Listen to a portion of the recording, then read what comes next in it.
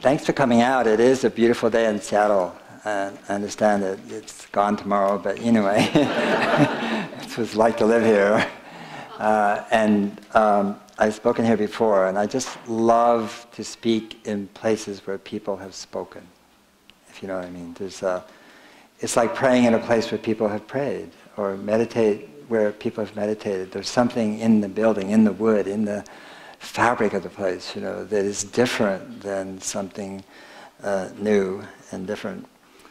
Drawdown. Drawdown means that first point in time when greenhouse gases peak and go down on a year-to-year basis. That's the definition.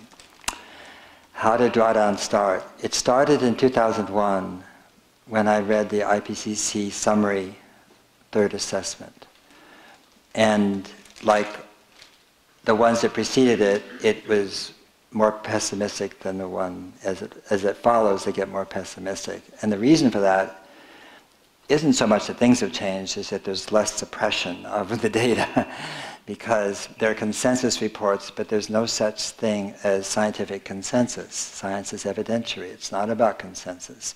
The consensus was in the Saudi Arabians and the Chinese and the Russians and the Venezuelans suppressing the projections and the science of the fantastic group of people that comprise the IPCC. So I read it, I parsed it, sort of looked at it. We have a big problem. I was educated in climate change when I was at Stanford Research Institute in the 70s, the biochemistry, the physics of it. It's pretty straightforward. It's not difficult to understand, actually. And so later in that year, I will show you a slide. There was data presented for the solutions, and everybody was very excited about it. And this is what captured my attention at that time. Actually, the first slide I want to show you before that is really where we are, and where we are is that straight line. And so oftentimes what you hear as language around climate change was about mitigation, about reduction, about stabilization, about net zero. You hear this language. Well, that dotted line, no human being of any shape, manner, or form, even in a primate form, has existed on that earth when the levels of CO2 were above that dotted line. All right? So anybody who says they know what's going to happen above the dotted line is guessing. It may be an accurate guess, it may be good science, but it is total speculation. We don't know. So in 2001, and even more so now, when people were talking about, and this was 2001 easily, it's just a little bit higher now in 2017.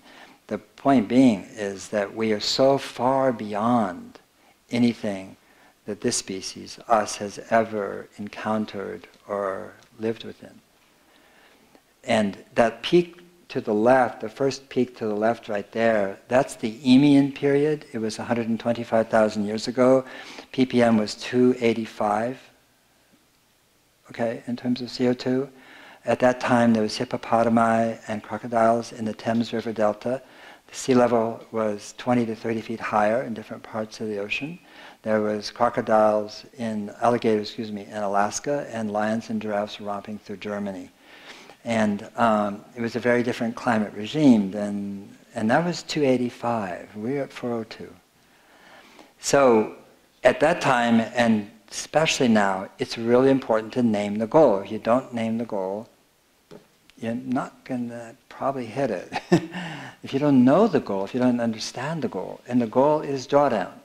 So when you use words like, not you, but when words are used like mitigation and reduction and slowing down, it's really like Thelma and Louise in slow motion. If you're going over a cliff and you slow down, you're going to go over the cliff more slowly, okay?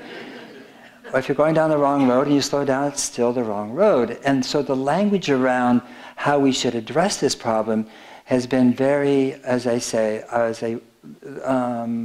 what's the word? A weak-kneed. And not really helpful.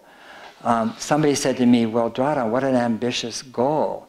I said, no, I'm not ambitious. You guys are really not, you're unambitious. You don't know, it's like this is not ambitious. This is about preserving civilization. This is about creating the conditions in which music, art, right, society, culture, knowledge can grow, burgeon, blossom. This is for us. This is this perfect Holocene period of climatic stability in which civilization emerged.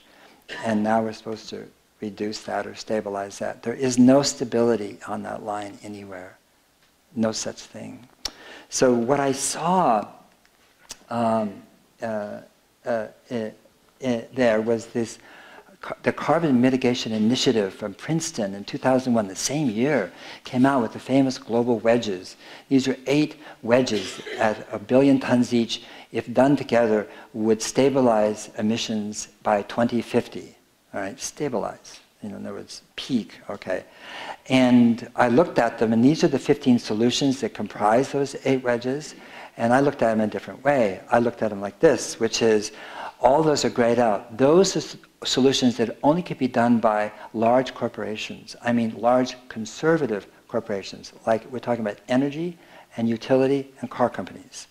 All 11 of those. And at that time, those solutions were deeply underwater financially. That is to say, if the even more conservative boards of directors of those corporations said, great, let's do it, they would be sued for fiduciary irresponsibility, and these corporations would have lost their balance sheet if they did it. So in other words, In other words, and that's when I started to get concerned. It's like, this is solutions?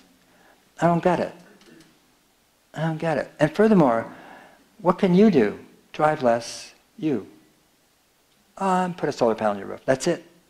What can cities do? Cities are not there. Towns, villages, communities, neighborhoods, small businesses, farmers, grasslands, forest land. They weren't there. Really, the people weren't there. This was things, all about things, you know.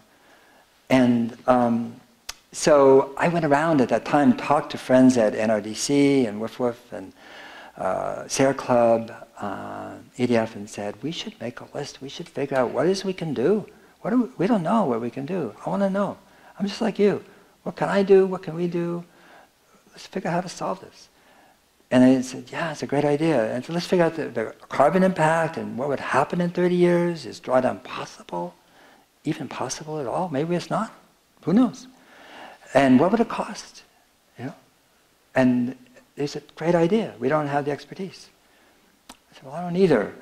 And so I kept asking others to do it, and no one did it, and I forgot about it. Okay. And I forgot about it until 2012 when Bill McKibben's piece, Global Warming's Terrifying New Math, came out in Rolling Stone, and Jim Hansen had a piece in the New York Times. And I had friends come to me and say, literally, quote, it's game over.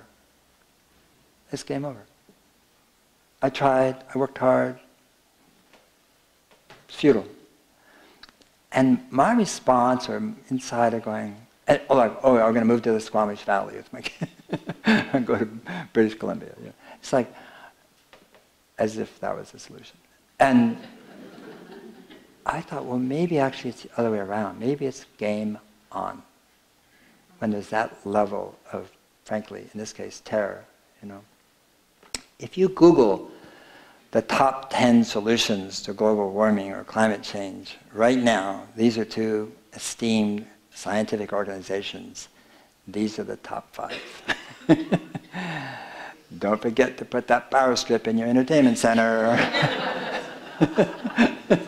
It's like, I mean, the problem, the solutions that are proffered out there are proverbs. They're not solutions, they're proverbs. It's like, love your mother, good idea. And you know, don't forget the power strip, good idea, and wash it in cold water, and, you know, change the light bulb, you know. And what's happened is the communication around climate change and global warming has been like, well, this is what you can do, and, you know, and you go, okay. And as if it all was on your shoulders, really, you know? I mean, the implication, or that if you didn't do it, then you feel guilty, and you feel bad about yourself. But these are so cute. These are forego fossil fuels. I try it for 24 hours.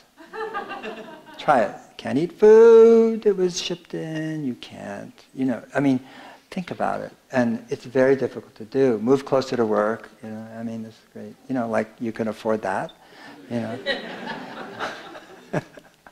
I'll move into downtown Seattle. I'm rich. Okay. So this is the book, Drawdown, the most comprehensive plan ever proposed. Katie emphasized ever, I like that, to reverse global warming. Well, let me explain the first part of that title, ever proposed. The reason we can say the most comprehensive plan ever proposed is that no one's ever proposed a plan. it's like we had the high ground and we still have it. We could say the most brilliant, literate, nuanced, artistic, whatever, we could say whatever we want on that title and it'd be true, okay? Because there's nothing to compare it with, you know, which is sort of astonishing when you think about it. I'll get back to that. And so, yeah, that's the book. And this is what it looks like conceptually.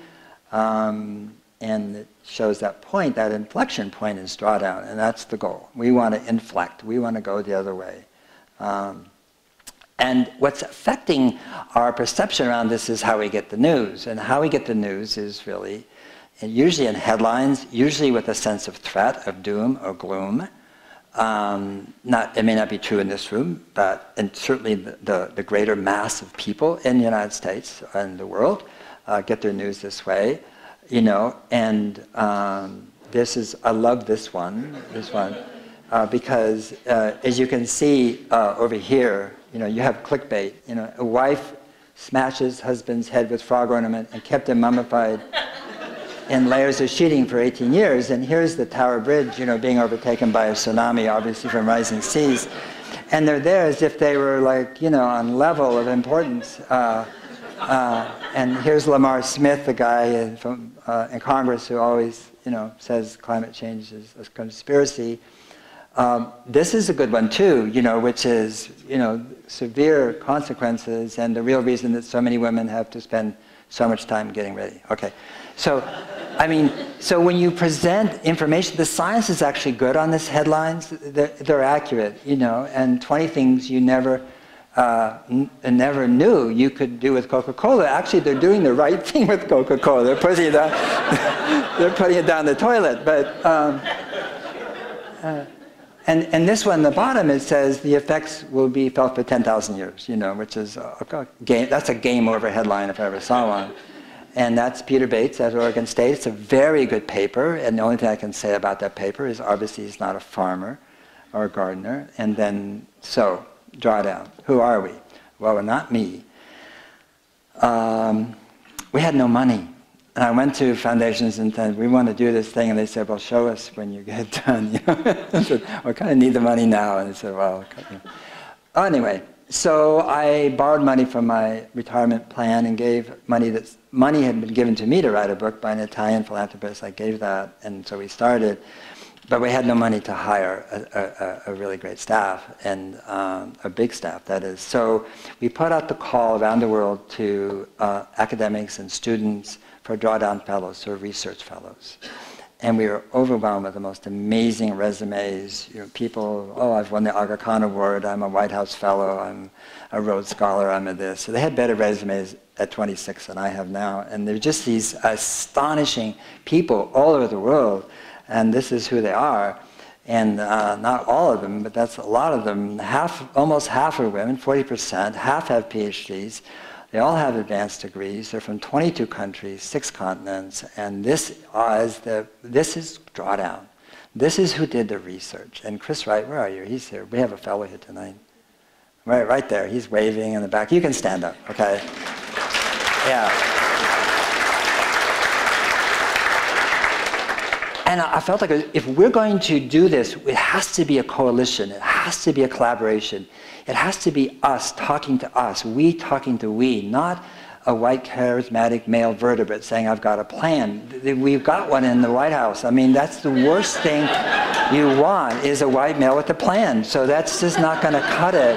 And so we needed, you know, men and women with an idea and with a heart and with compassion and with great scientific minds. And we also got 128 advisors. These are some of them.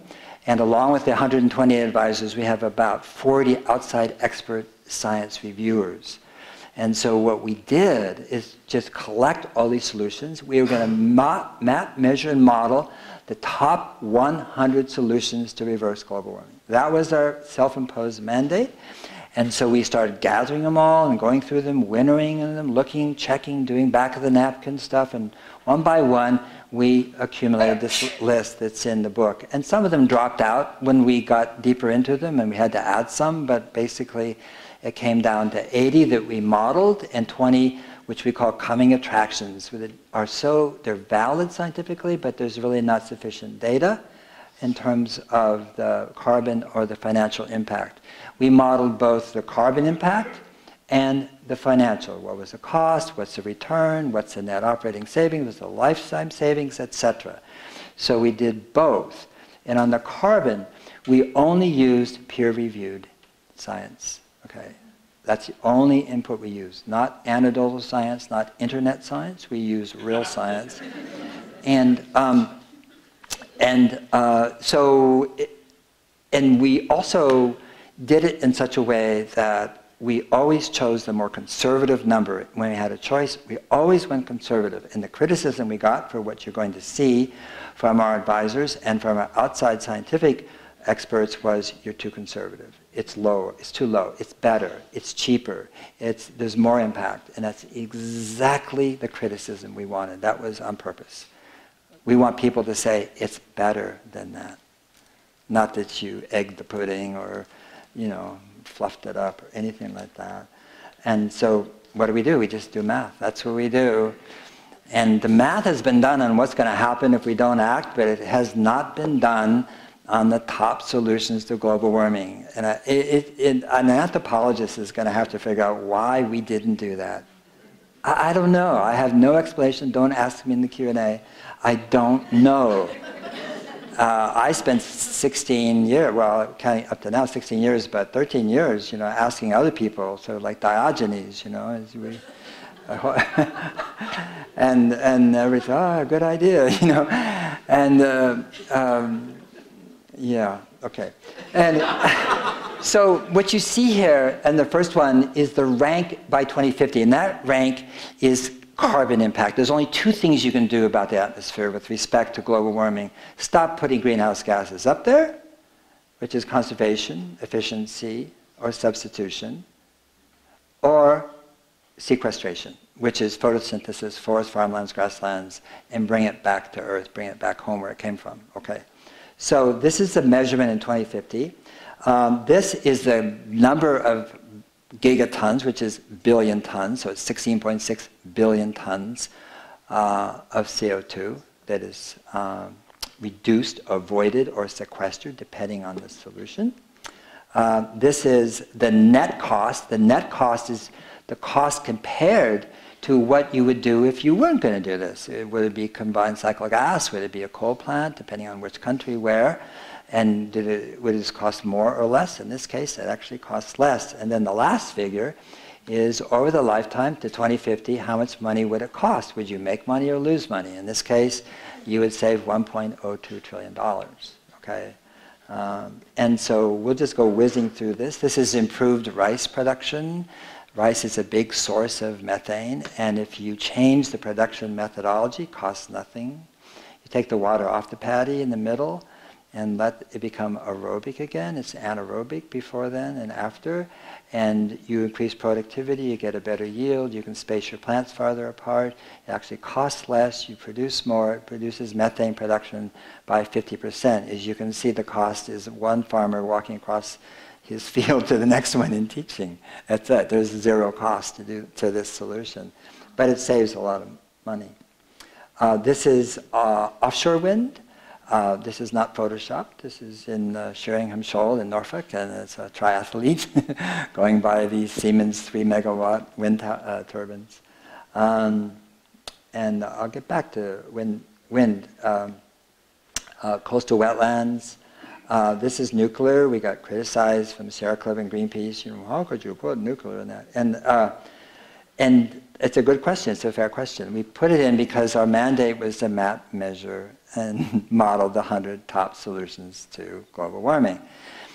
That doesn't mean we're advocates of them. doesn't mean that there's not solutions in here that have spillover effects. It doesn't mean there's not solutions here that are we call regret solutions. Most of them are no regrets, which we should do them if there was no climate science whatsoever. We should do them. They have so many benefits in terms of peace and security and health and well-being and jobs. But some of them are the other way around, and this is certainly one of them. But the reason we did it is because we had to maintain our objectivity. If we start saying, oh, I don't like this solution, I'm going to leave it out, or this one's a really cool one, I like it, my friends are doing it, then the whole book and all our work would be completely suspect and thrown out.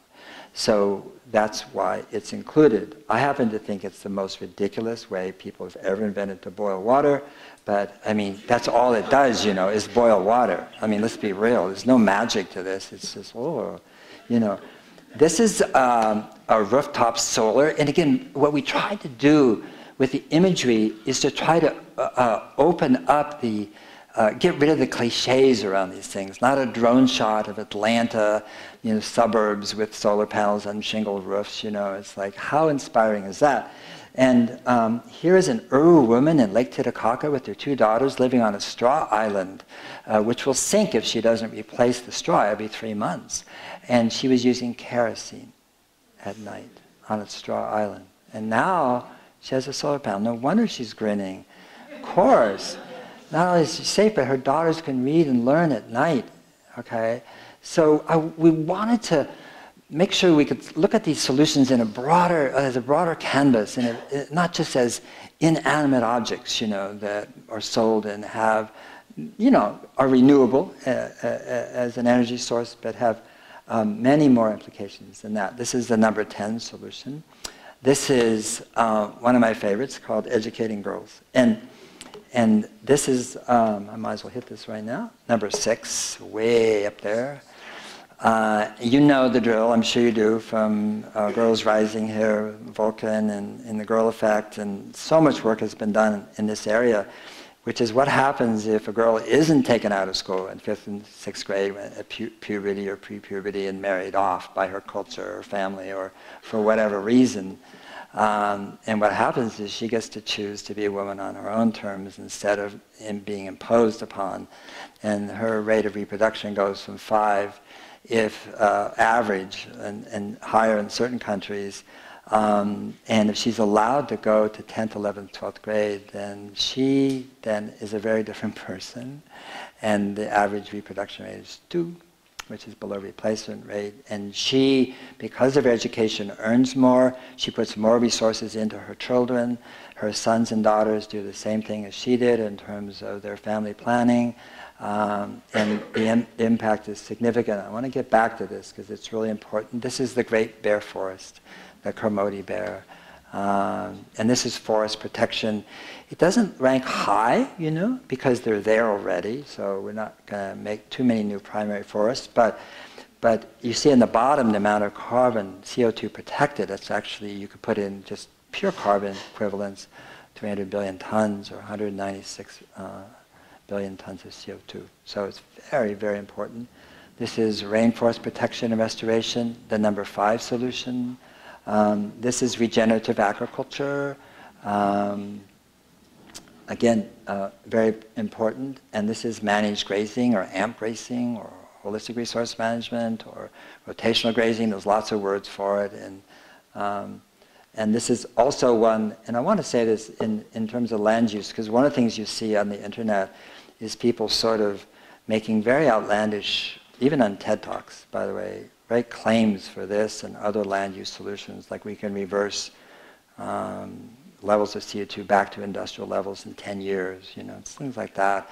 And it's giving soil, and the scientists call the soil people, don't know what they're talking about, it's giving it a bad name in a way to make these outlandish claims. And so one of the things we were able to do is take land use, and because you can only model something unless there's, we couldn't model it unless there was science. And like there's no science for agroforestry, but there is for tree intercropping, for multi-strata agroforestry, for silvopasture. So we could model those, and so it ended up breaking up land use into very specific categories and then measuring them very accurately as opposed to just guessing, which we didn't want to do. This is women smallholders. As you may know, 80%, almost 80% of the food in the world is produced by smallholders, another name for small farms. And 43% of those small farmers are women. And the other 20% is big ag, and big ag will have you think that if we don't support them and let them kill our butterflies in our soil and poison us, that somehow we're going to starve. And yet what they produce is corn and soy and palm oil and sugar, mainly, for pigs and cows and trans fats and diabetes. And this is, they don't feed us at all. This idea that somehow they feed us is simply not true. They feed us. This is where, yeah.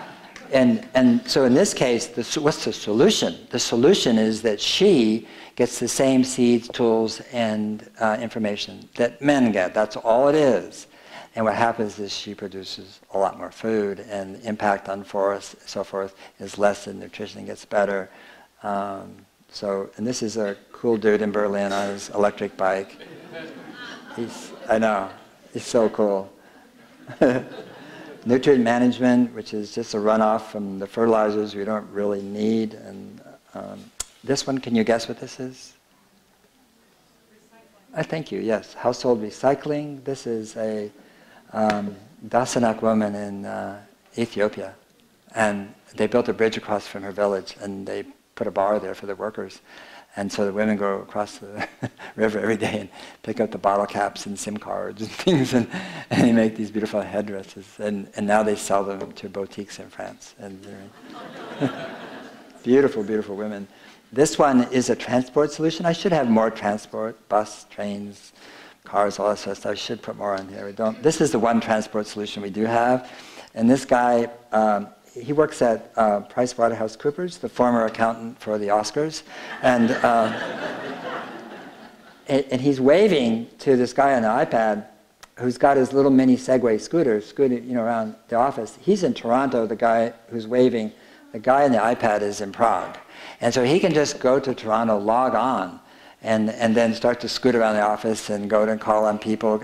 He could come in here and be in the back of the room and say, in the meetings, and he could come up to the microphone, ask a question. That'd be a little kinky. But you know what I'm saying. So we're shipping around the world as protoplasm instead of ideas. We want people's ideas. We're shipping this whole big bag of protoplasm. Anyway, so there's a solution. So we were so surprised when the numbers came out. We didn't get them until 12 weeks ago. So we prepared the book, designed the book, and had all camera-ready copy or digital-ready copy except the numbers. And we wanted to work on the numbers till the very last second before Penguin yanked it out of our clutches. And because they're never going to be right, the numbers. It's just endless, And so when we got them, we were like, oh my God, we're so surprised. And we had to recheck and this, and you're sure, and yes, and everything was right. And it was so interesting because I had a friend at that time who I've known for years. And when she went to Paris, the COP21, I said, we're working on Drawdown at the time. And she said, are you going? I said, no, I'm working. I'm going to stay here and work. And I said, but I'll make a bet that there's nobody in Paris at COP21, the Conference of the Parties, that knows the top 10 solutions. In any order, just write them down. Give everybody a piece of paper. I said, I bet no one knows. And I said, well, we don't know. We know that. But I'm pretty sure no one else does. Anyway, she called up just when we finished the numbers and said, how you doing? And I said, great, we have the numbers. And I said, I won't say her name because you know her name, actually. And I said, and she's been in climate for 30 years. She's written books. She has been a grantee. She's been a grantor. She knows climate. I mean, cold.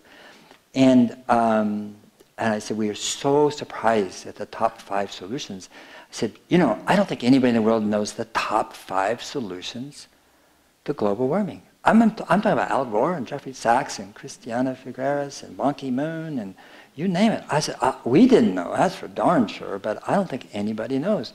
You got these two guys right here, how old are you? I'm 16. Yeah, I bet you both of them can name the top 5 teams in the NBA right now, boom. Right? I mean, come on, you know?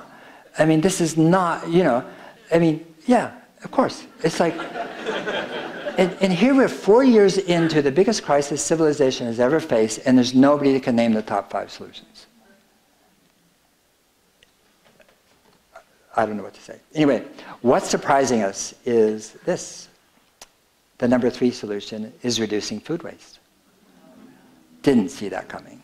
We can understand, once we saw the numbers, we could work backwards and say, yeah, it all adds up. It added up, yep. Number 4 solution, plant-rich diet. Yeah. Now, this doesn't mean vegan or vegetarian unless you choose to. It's fine, no problem. What it means is reducing the animal intake of protein in Western nations to a level where you actually are healthy. And that's all, which is not 80 grams or 100 grams a day. That is not healthy. It doesn't matter where you think you're getting it or what paleo diet you're on. It's not healthy.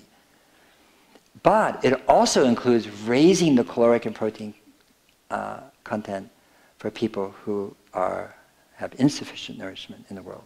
So we didn't just reduce the West, you know, or the wealthier countries. We actually increased caloric and protein content in those countries, and it still came out as number 4.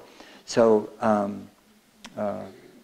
so what surprised us is that the food sector is bigger than energy. Again, we looked at it, well, let's look at this carefully, and you would think, I mean, what's the solution to global warming? Oh, solar, wind, EVs, and solar, wind, and don't eat so much meat. And then you say, that's it, we have a hall pass to the 22nd century. Not a chance, that's not true. That's just not true. What we've been hearing over and over and over again, those are critically important solutions. They're all important, but I'm just saying, the idea that there's just these few things we can do and they're okay, you know? And you just hear it all the time, that mantra. And here's the top 20. Oops, I'll go back, I'm sorry.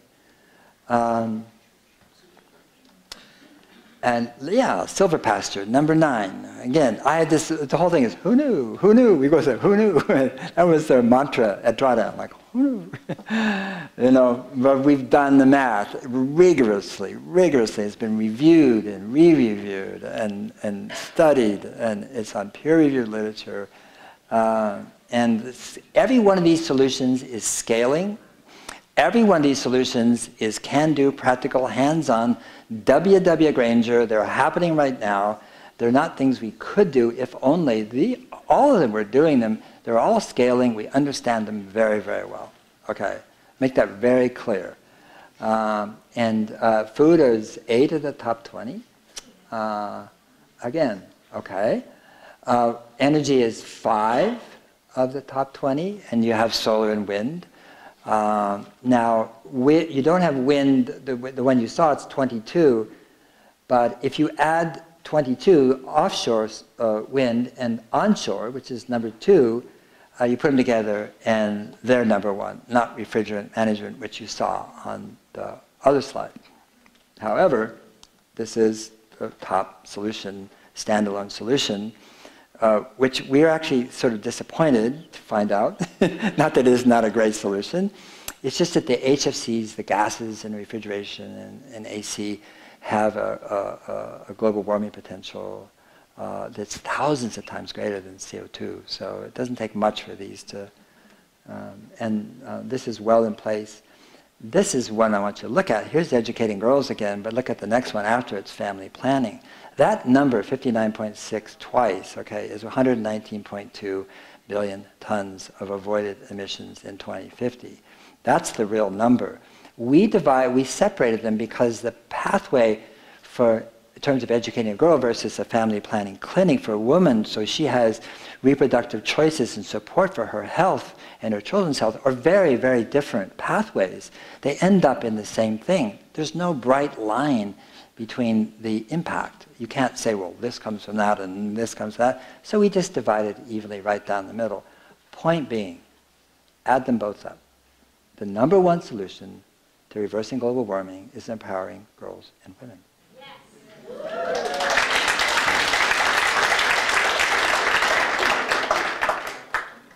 like, again, when's the last time you heard that? And as I said recently in Oakland, it's not a panel, it's a woman. We need solar panels too, you know. But, so remember, this was that carbon mitigation initiative. This is what it looks like. This is what it really looks like. This is what the solutions to global warming look like. Look like something you would see in nature, not something you would see from an Excel pie chart. And so this one is Drawdown Possible. This is stoma and guardian cells, stomata. They are in every leaf and twig in the world, and needle and bract.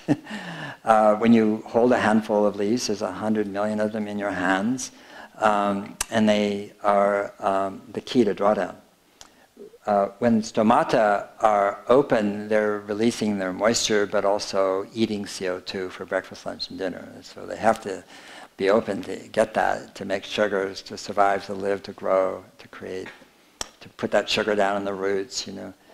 And when they're closed, obviously they're safe, okay? But they're also can't be closed all the time because they'll starve. So if a plant always is closed, the stoma is always closed, it'll die. If it's always open, it'll die.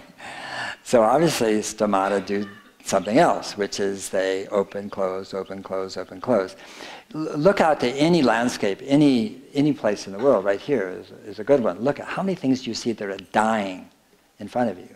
Not very many. Trees and shrubs and perennials and grasses, they're all living.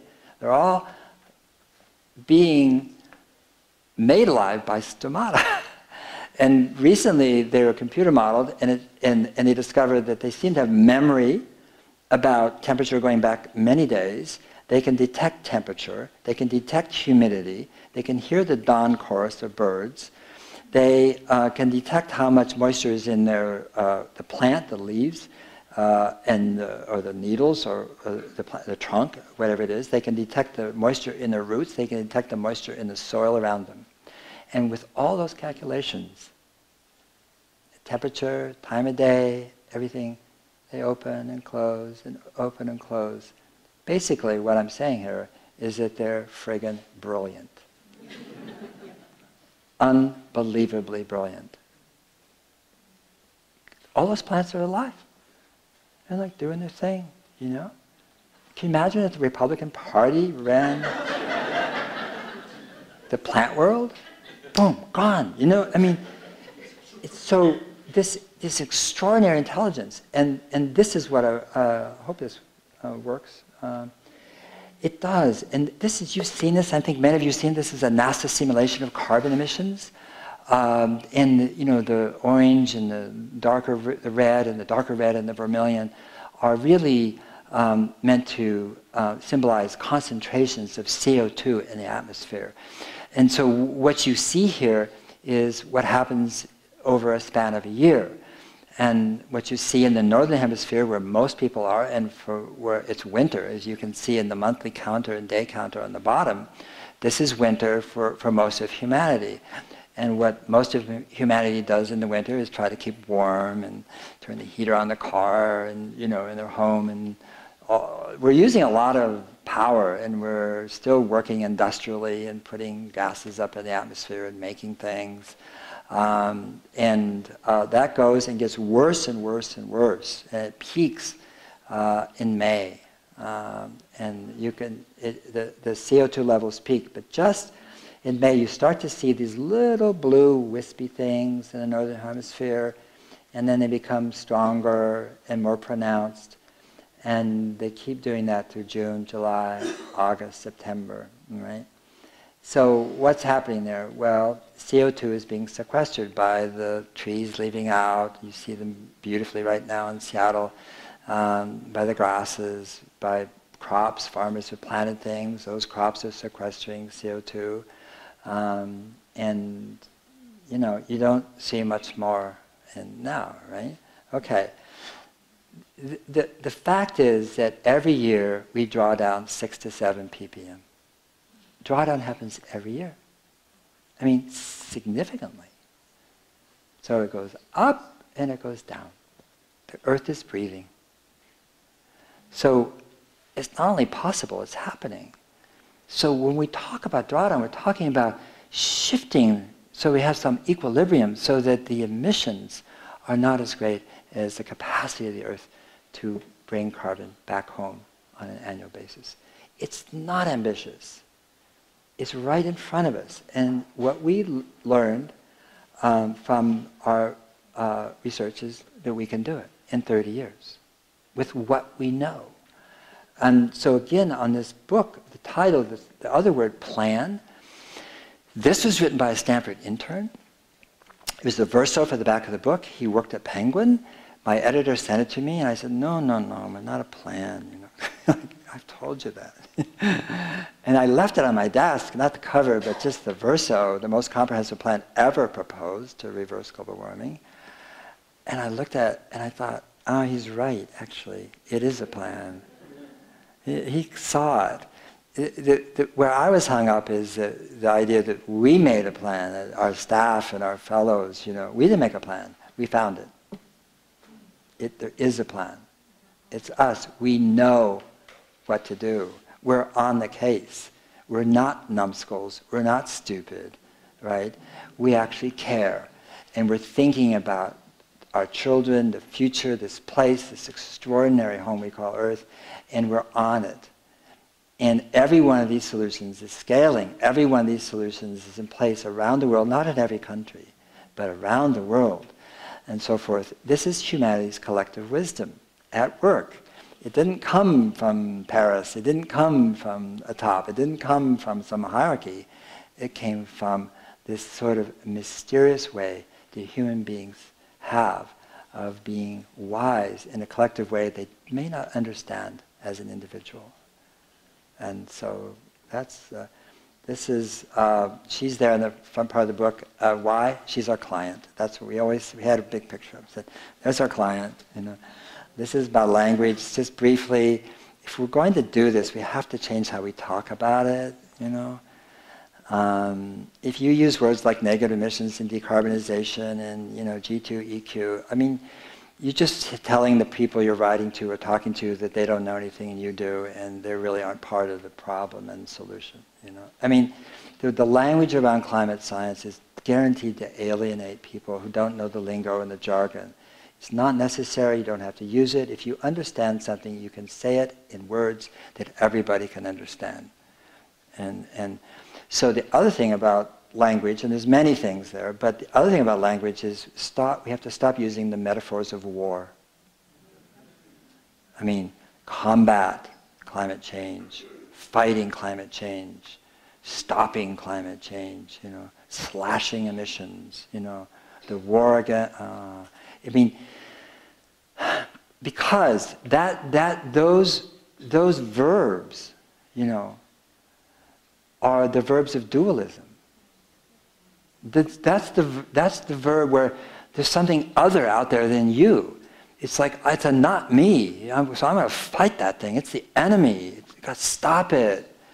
Like, well, that's the thinking that caused the problem. Exactly the thinking that caused the problem. Thinking that there's an ocean we could stick plastic into. There's an atmosphere we can put our carbon into. And so we can't solve it with the same mindset that created it. And furthermore, that mindset alienates and divides. So you take those headlines that we saw before, gloom, threat, doom, all right, and then you take that rhetoric, and then you take the Scientific American other things like, oh, power strips, and, you know, move closer to work, and wash in cold water, and you're going, yeah, okay, and so forth. So now you have a little bit of guilt and shame. You mix it all together, stir well, you have indifference, numbness, right, denial, like, I don't know what to do. That's not a way to come together. It's just not a way. We know that. And so really this book also tries to use a different language to engage you, open it up and go, what's that? When you saw the Uru woman, you look on that page in the book for rooftop solar, there's a picture there of the first solar panel in 1884, put on a rooftop in New York City, made of selenium.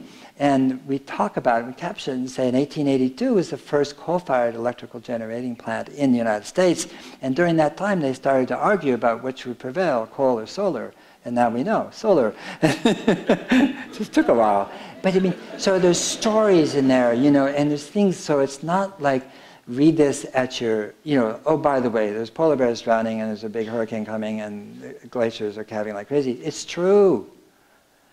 But it's not a way to enter into the problem of solving the problem. It's not the way in. And it alienates people. And every second you receive 11 million pieces of information, your brain, 11, every second. And 40 of them you process, and about 6 or 7 you actually do something about. Okay? So if the constancy of that information is about we're screwed, you're going to get a population that votes for, you know, who. And this is just a quick one just to show, this is a part of the dashboard of a model. Just part of the dashboard to give some sense of complexity. David Montgomery's coming here. We have essays from Pope Francis, from Janine Benyus, from Michael Pollan, and David, obviously, and his wife Anne, that are throughout the book. And they're great, Mark Hertzgaard. And we also have coming attractions, and I'll close with this. And these are solutions that are scientifically valid, but there, as I said earlier, there's not economic or scientific data to model them, so we don't model them, or they're so incipient, or they're just above the horizon, just below the horizon. But what it shows is that the 80 solutions we model are not the only tools that we have. It's not our total tool set going for the next 30 years. That humanity is brilliant. It's incredible. And we have 20 of them in this book. We're doing another book called D2. It's called 60 More Coming Attractions. And these are just, we just regale in them at the office, you know, because it's like, God, people are amazing. And this guy, Brian Van Herzen, PhD in physics, and he has a Cessna 337, and a glaciologist, a friend of his, said, when you fly over Greenland to Europe every year, would you count the melt ponds? And he did. In 2001, he said, well, there's thousands of them. And then, and 2 years later, he was flying over, and he said, well, they're more like melt lakes now, actually. And then 2 years later, he flew over again, and it was like a lake, a really, really big lake. And he got it, how fast the ice sheet was melting. And he invented this. This is big frames made of recycled PET under the water. Salt water doesn't break down PET for some reason. And there's these pumps that basically are actuated by the rise and fall of the water, and they have these tubes that go down to the thermocline to bring up the cold, nutrient-laden waters below, which are now being stopped by these big heat bubbles, causing by 97% of the heat from increased warming is going into the ocean, not the land. 97% is going there. And so the natural circulation is slowing down and stopping. So it brings up the cold, nutrient-laden water, and you have then phytoplankton, zooplankton, algae, kelp, forage fish, feeder fish. You have the whole ecosystem comes in weeks. It only takes weeks before they did one in Hawaii, and I think 6 weeks they had a whale shark. They're vegetarian, they want the kelp, you know. I mean, so he's talking about restoring the productivity of the oceans. 99% of the marine, of the oceans in tropical areas are marine deserts. There's no life at all. This is hydrogen boron fusion. We're running out of time. It's cool, put it that way. They were 17 years in stealth because they know that fusion is where governments dig big holes in the ground and take bulldozers full of money and put it in and bury it. And the scientists say it's 30 years off, but it's coming, you know. And so Dr. Glenn Seaborg was the founder. He's dead now, but and they said 17 years in stealth. They've raised $500 million. Just raised $265 million last month, another 265. People who are close to the technology obviously think it's going to work. I say it's 20 months. They have one more milestone to go. I followed them for 11 years as a journalist. I think they have one more milestone to go, which is not the most difficult one. This is baseload power. It's clean.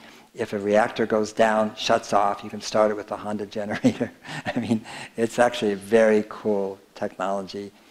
This is repopulating the mammoth steppe. And it's really about bringing animals back to the subarctic circle. We wiped them out as hunters, the Clovis people and others. And what happens is when there's grass there and there's ruminants and Yakutian horses and elk and muskox and reindeer, in the winter they brush away the snow to get at the dead browse to eat, when it's dark and everything. And the temperature of the soil goes down 2 degrees centigrade, which protects the methyl hydrates in the permafrost. And so it's a permafrost protection solution. It's just brilliant. They already have a Pleistocene park. This is building with wood. And the highest building, wood building now is going up, the CLT building, Beneficial Bank in Portland. It's 12 stories. And these buildings are more fireproof than steel and concrete buildings. I know, it's counterintuitive. Big impact. This is the last one. I named this one. It could be called the cow butt solution too, but it's, remember the joke, a panda bear walks into a bar. This is a cow walks onto a beach.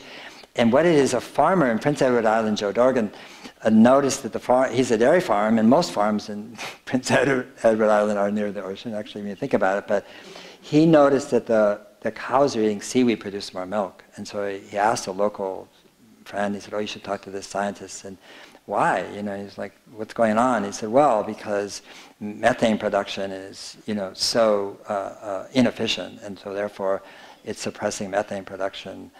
And so they did an experiment where they fed lots of seaweed to a few of the dairy cows, and they put plastic bags on their head and measured the emissions, and poor cows, but it's for science. And sure enough, it worked, but they had a lot of kelp, and it was impractical, expensive, but instructive. And so the scientists heard about somebody in Queensland who was doing the same work, and they got together. He went down to Queensland, and they just tried to find something that would mimic what the kelp was doing, the seaweed. And they found something called Asparagopsis taxiformis, which native Hawaiians eat. It's delicious, actually. And if you feed it in a 2% level into sheep or goats or cows or cattle, methane production is reduced 70 to 90%. And it's so cool, and how it was discovered. So remember the marine permaculture guy, the guy who's going to put these frames under the water and grow. Those two are working together and raising money to grow Asparagopsis taxiformis on marine permaculture. And what marine permaculture does is, because kelp sequesters carbon faster than any plant above or below, that's number one, is that you deacidify the oceans. And you produce protein, because you produce fish, right? And so, and lastly, is there a business case? I love that question. I don't get it from you, but I do get it from business people, and I say, wow, business case. I'll tell you the business case for this. You tell me the business case for double glazing the planet, destroying the oceans, and clear cutting a tropical forest, and poisoning everything else in between. In other words, this question itself is so interesting because it sort of implies that the business is just about money. But it turns out that when we added the numbers, I said 12 weeks ago, we hit the total button. We have to make sure we don't double count, and system dynamics is a complex model. And it turns out that if we institute these solutions over the next 30 years, we'll save $78 trillion. Save money. In other words, what's the cost? The cost is zero. There's no cost at all. And I want to just read you just an excerpt from one of our greatest U.S. scientists, Matt Damon. Spoiler alert, he did come back from Mars, okay? But remember at the end of the movie, if you saw it, he was the wise, elder, so to speak, and he went to a class of newbie astronauts, and he was asked to address them, and this is what he says, he said, pay attention because this could save your life. He says, when I was up there, did I think I was going to die? And he said, yes, absolutely. And that's what you need to know going in, because it's absolutely going to happen to you. This is space, It does not cooperate. This is atmosphere. It doesn't care what we think. It doesn't cooperate. Right? He didn't say that. I'm saying that. At some point, everything is going to go south on you. Everything. And you are going to say, this is how it's all going to end. So, now, he said, you can either accept that or you can go to work. That's all it is. You just begin and you do the math. I love that part. You do the math. You solve one problem and you solve another and you solve the next one and the next one. And if you solve enough problems, you get to go home. And that's what this is about. Let's go home. Let's not waste a minute thinking that we can't do it, or that it's impossible, or that somebody else is going to do it for us, you know, or that we need somebody at the White House who understands it. We would like that, but we do not need it. To act, to support, to enlist, to engage, to implement these and many other solutions. Remember that pie chart where it showed all those little tiny solutions? You know, the little tiny ones? You couldn't, there was no names on them, so tiny, right? Note that in order to achieve drawdown, you need those as much as you need the big ones. So this idea we should focus on the big ones, oh yeah, for sure. There is no small solution. That's what I'm trying to say. Is there small people? Is there a lesser species? Is there a lesser star? Is there less? I mean, that thinking is the thinking that got us. Oh, let's focus on the big ones. Solar wind, solar wind. You know, it's like all of them together. And the ones that seem marginal and small are extremely important. So it's a matter of like, do you resonate with it? Yeah, I resonate. Well, then do it. Help it. Figure it out. And somebody's asked, like, whoa, how does this relate to politics? I said, I don't know. We'll see. But we do know one thing, and that is that the Commonwealth of Nations, 52 nations, former British Commonwealth, the Secretary General, the Honourable Baroness Patricia Janet Scotland, the former Attorney General of the UK, from Dominica, a force of nature, unbelievable one, unbelievable, has adopted Drawdown as the template to reverse global warming and to institute economic and ecological regeneration for all 52 nations in the Commonwealth. And that's almost 1/3 of humanity and 1/4 of landmass. She saw the book early on PDF form and said, let's go. And that is for real. And that's happening. And the research we're doing from now on will be presented. Okay. So I just want to say we can do this. And so you know, there's two ways to look at it. You know, global warming and climate change is happening to you. Oh, dang. That's unfair. They did it. I wasn't involved with that. I didn't make the decision. You know, I mean, let's sue them. You know, they're bad people, and I'm really upset about it, and I'm a victim, obviously. You know, I mean, the to preposition is a dangerous preposition, is what I'm saying. The preposition is for. It's happening for you. This is happening for us. This is a gift. This is an offering. This is feedback from the only home we know, which is planet Earth, and it's feedback from the atmosphere, and it's begging us to transform everything we do and reimagine it to make a far kinder, more generous, compassionate, beautiful, productive world than the one we have today. And that's what this is about. Thank you so much.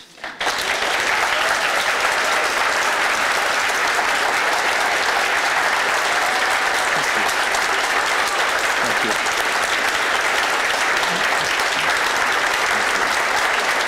I'm going to stand up for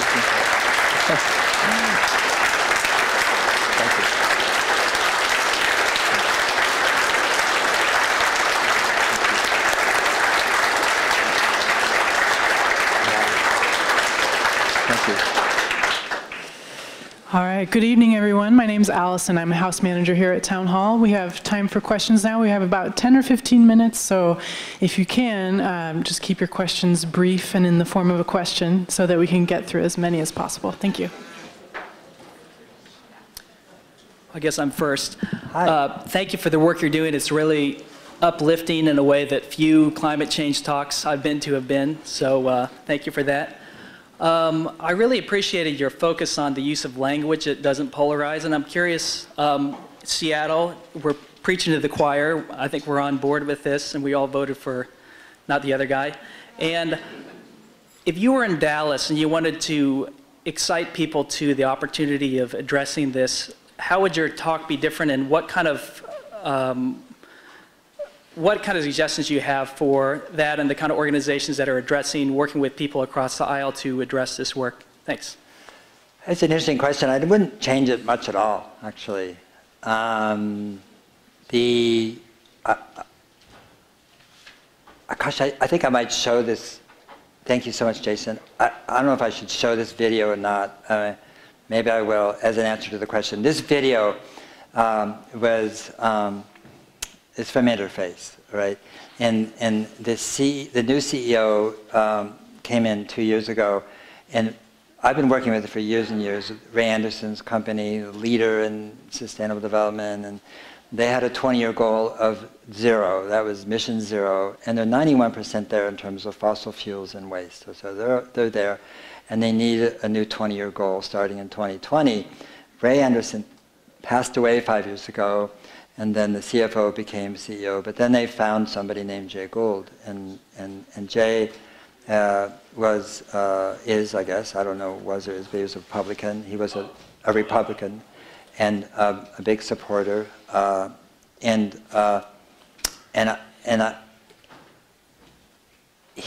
heard he didn't really want to meet us. We had the Janine Benyus, myself, and we're the green part, the greenies, and we were a little concerned about meeting him as well.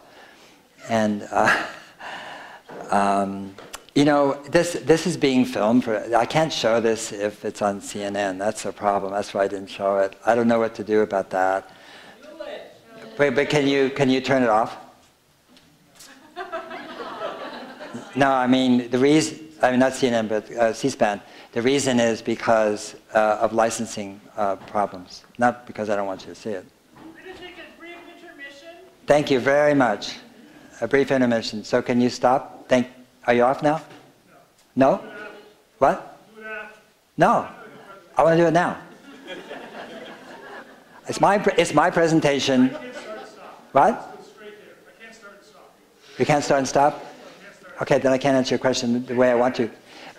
But I'll show it to you afterwards. Okay, and so forth. But the point being is that what we did then, and I can set it up, is we're just ourselves.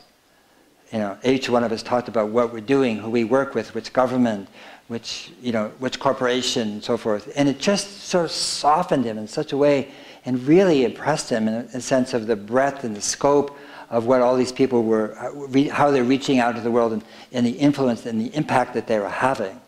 And so let's watch that when the camera goes off.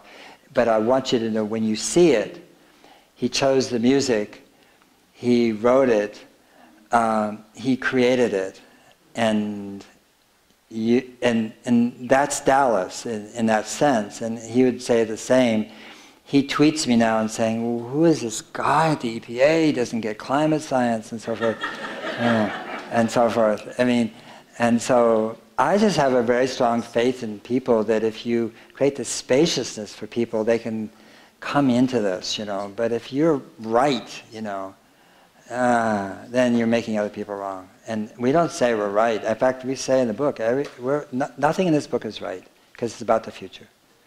And eventually the models will be available, so you can do it yourself.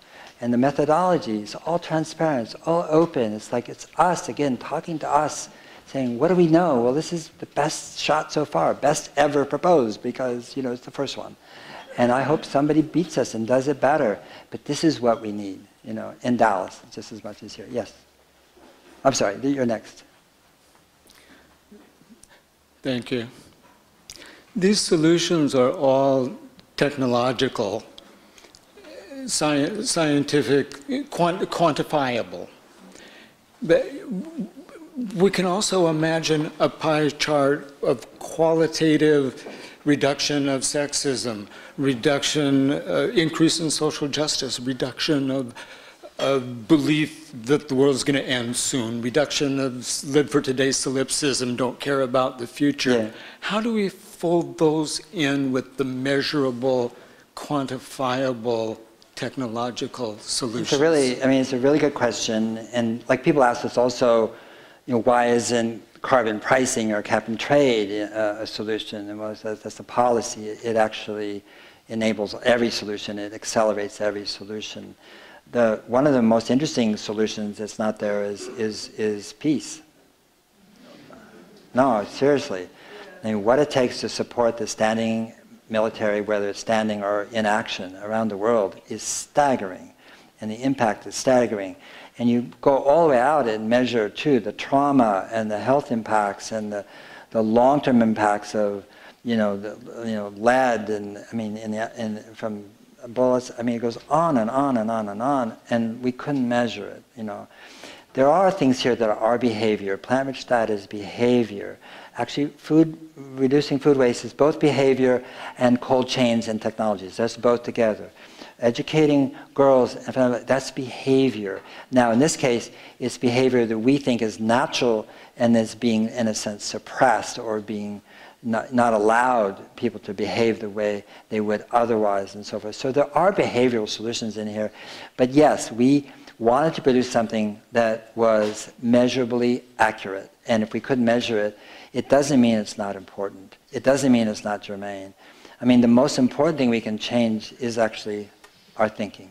That's the number one solution, is our minds. Because, like Byron Katie says, your thoughts, it's a dangerous neighborhood, don't go there alone, because the way we see the world is what we think, and then we project that out into the world itself. And that's what sexism, those things you're talking about, those qualities or lack of qualities really come from our minds, And so each of us as an individual has a responsibility to attend to our minds, in whatever practice or way, whether it's prayer or meditation or song, there's so many ways to do that. But anyway, thank you so much for that point. Thank you. Yes, sir. Thank you, Mr. Hawkins. I really look forward to reading your book, but I foresee one problem with it already, and that is it's a book, and our acting president will never read it. I'm wondering, would you mind if I take a few pages a week and reduce it to 4 to 5 minutes of presidential pablum that he can easily digest? I'll even wear a MAGA cap if I have to. So I was just wondering if you could... You can do whatever you want if I don't know, if the publisher doesn't know about it, okay, because it is copyrighted. So you can do it, and then, that thing about government agencies, better to ask for forgiveness than permission, And... I'll have your book in the background. Yeah, so whatever. It'll be fine. Those Yeah. who do read. Yeah, but I do want to say we did it. This isn't. Books don't sell. They do sell, but a lot of people approach this. Okay, this is the third day the book is out, right? Last night was the second emergency printing, 10,000 copies.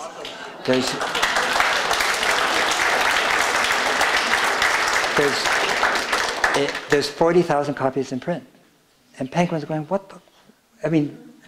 This is the second emergency printing. They're like, oh my gosh. And they had to print it quickly because they're running out of books. So I think the reason for that, though, and I agree with you, it's a book, with all the limitations therein. But I think what's happening, I'm not sure, because how would I know? But I think people are buying it, looking at it, and then buying a bunch of them and giving them to other people. And I don't know, all of you, how often do you buy a book and give it to others? I'm a reader. I love books. I often tell people, gee, did you read this? Did you read this? Oh, it's a wonderful book. Every so often, I read a book, like Andrea Wolf's book, The Invention of Nature. I go, oh man. I buy it and I give it to all my friends, and because you should really read this, and I'm going to make you guilty if you don't, And so I think that's what's happening with this book. And people are so relieved that there's something that they can engage in with respect to the climate and global warming that doesn't bum somebody out, that opens up their heart and their idea and their imagination. But it stands, I don't know. That's just a theory. But anyway. Yeah, thank you. Oh, we have time left for just these last two questions. Okay. Thank you for being here. Yeah. I don't need a mic. I got a pretty loud voice as it is. Can you all hear me back there? What? I'll use the mic. Testing. Hello. And you can. Does it work? I don't know with your voice. I can't tell. But my name's Andre Turner. I was Cascadia College. It's working. Up in Bothell, and we're some students down here, and I had to read your book along with another fellow student, Chelsea, and we did, the natural capitalism. It was really quite interesting, and something I keep seeing is about communication, which I feel is key to this whole issue. I keep seeing we need to get to 350, we need to get to 330, we need to bring down to 280, pre-industrial age. What makes the 280 or the 350 the key point? Does it deal with like feedback loops, or is it just a pipe dream? Or no, those numbers are the high numbers of the Holocene. So the Holocene period is the last 10,000 years. Right. It's interesting. I'm going to circle into that thing. Usually, oftentimes I used to go when I went to an audience. The first question I would ask is, how many people here don't believe in global warming and climate science? And nobody would raise their hand. I said, no, it's okay. It's okay. You don't feel free. Don't worry. Nobody would raise their hand. And then I said, it's a trick question. Everybody should have raised their hand because it's not about belief. Right. Okay. And the people, and that's a Karl Rove question that was planted by the Republicans to make people who understood the science and were concerned about it to look like true believers. And the Republicans look like sane, objective, judicious people. We're not believers. We are, And so the believers, though, are those people. Because what they believe is that the relative climatic stability that produced civilization as we know it, the Holocene period, the last 10,000 years, is going to continue to persist for centuries ahead. There's not one shred of data to support that belief. So they're the true believers, not us. And we're the skeptics. And we're skeptical that there's anything that supports those views. And so that's the 280. That's, as you saw in that first chart, 285 was the high in the last 125,000 years. And it came back up there starting in the 1800s, and then went past it in the 20th century, and then et cetera. So I think what Jim Hansen and others are saying when they talk 350, 300, 280, I mean, they're saying the absolute maximum, that might be tolerable and not completely throw everything a kilter. But that's science. But I don't think, as I said, there's no real science to support that contention unless you get back under what we do know is that once you have drawdown, there's a 20-year lag before you get cooling. In other words, it's got momentum, and so forth. So even if we do achieve drawdown in 2045 or 2050, it's not until 2065 or 70 where we actually start to get cooling. So we're in for a really interesting ride. Yeah, thank you. And there's one more question. Thank you. My name is Kathy Wishenko. I've been working in climate for a long time, and I want to echo just how wonderful it is to have a resource that is so solutions focused, because it's a tough field to be in, and so many people, I think, have disengaged because of the sense of lack of hope and solutions. I'm curious along those lines if you've thought about ways highlighting all these solutions, are there mechanisms for the average person to somehow, beyond individual things like I can affect my diet, I can make it more plant-based, but it's a little hard for me as someone living in Seattle to affect the marine permaculture or silvopasture. Are there mechanisms for individuals that have some capacity to financially contribute or something? Are there ways that you can highlight those on your website so that there are ways that people can help create these, It's a good question, yeah. The website is a work in progress. It's up there, the solutions are up there, the numbers are there, the rankings there. And then the notes are up now. There's about 2,000 notes and about 3,000 references that go into the content, about 5,000 references for the content, and they're going up. Then what goes up is the methodology. You say, well, how did they figure that one out? Or what was their, what was the methodology in terms of inputs? So that's going to go up. And then there's two things, what's called educate and activate. And educate, I want to know more about this. And then we're going to point to NGOs or institutions or literature or websites that will, or movies or documentaries or whatever it is that will help a person learn more about that solution. Activate is, you want to do something about it? Here are the people, organizations, institutions, companies in some cases that are active in this area. And so exactly, so that people can go there and then, determine what it is that they want to do, or how they make a contribution. The most important thing, I think, is for people to look at it and see where they resonate, and like, oh, this really, this makes sense to me, or my heart starts going pitter-pat, whatever. And then that's an area where they can be effective, And so it depends on each person. I know everybody says, what's the call to action? What's the call to action? And, I don't know. People say, what should I do? And I think, I have no idea what you should do. And if I answer that question, you should run, It's like, that's a Wizard of Oz question. And it's like, it's you figure out what you should do.